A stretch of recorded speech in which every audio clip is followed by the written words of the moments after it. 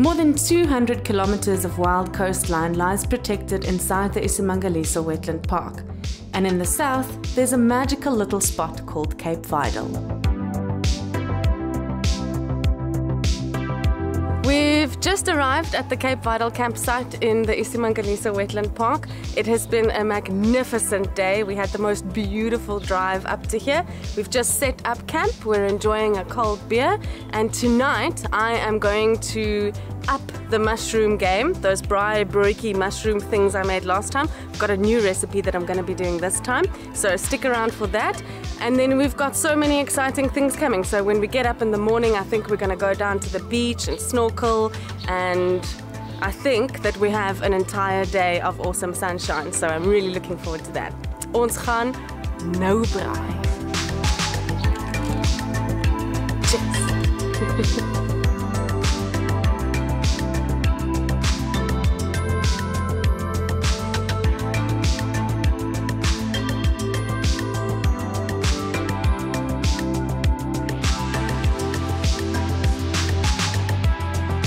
Last time was just a fluke because we had some extra fresh ingredients left over from the braai. But this time Mick insisted that we try the mushrooms again. So I've changed the recipe a little bit. I've got some caramelized onion and some fresh green pepper and tomato cut up and mozzarella cheese. So that's different. And I'm looking forward to it already. I know that it's going to be amazing. And then just for those who missed it last time, all of this goes onto the mushroom. It gets closed like a burger, into the grit, onto the braai.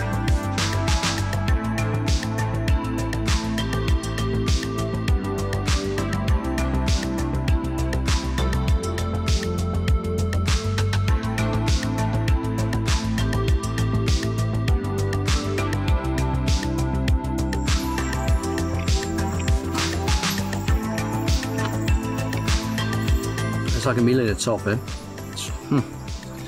It's all the good stuff. Cheese, onion. What else? There's a bit of pepper in here. And the mushroom. Superb. Very good. Very, very good.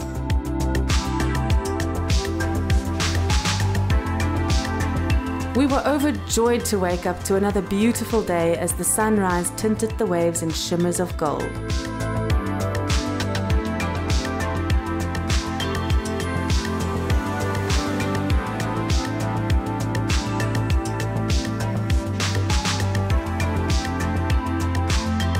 These waters are visited by humpback whales during their annual migrations, as well as loggerhead and leatherback sea turtles that come to the beaches north of Cape Vidal to nest.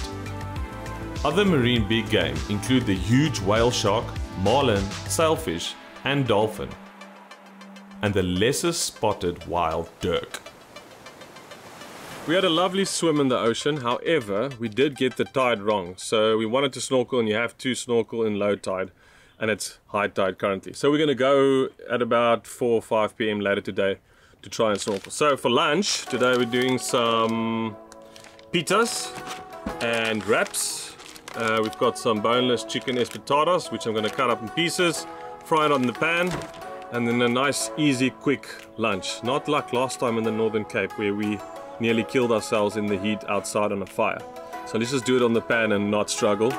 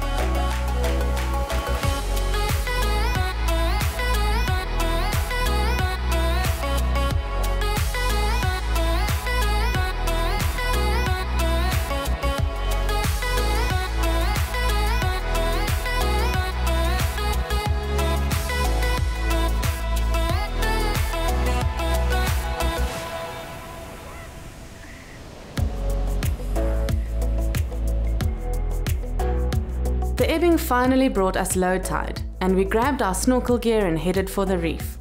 The abundant marine life and warm waters make this one of the best snorkeling spots in South Africa.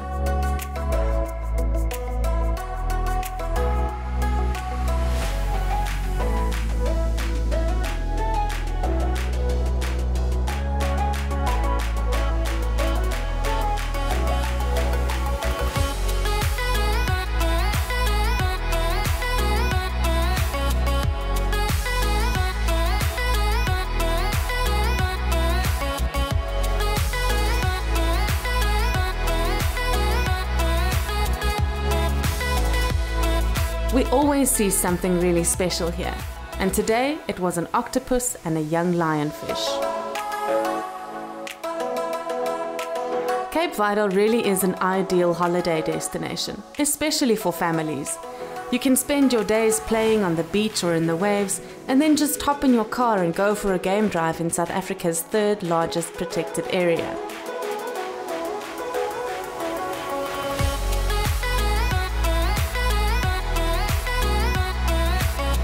It can be sad to light the last campfire at a place as special as this, but we knew that it wouldn't be long before we'd be back, and besides, our trip had barely started.